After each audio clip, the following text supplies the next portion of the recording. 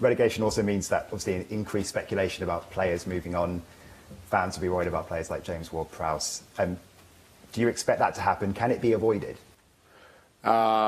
It cannot be avoided that some of the players will be out of the club, especially with the conditions when you get the relegation. It's always is in the transfer market. You know that all the boys are going to be in and out. It can happen that some of the boys will not be here next season. Not in the specific case of James, but of course it can happen, and it will happen that some of the players will not be here next year, and some others will be. That's football.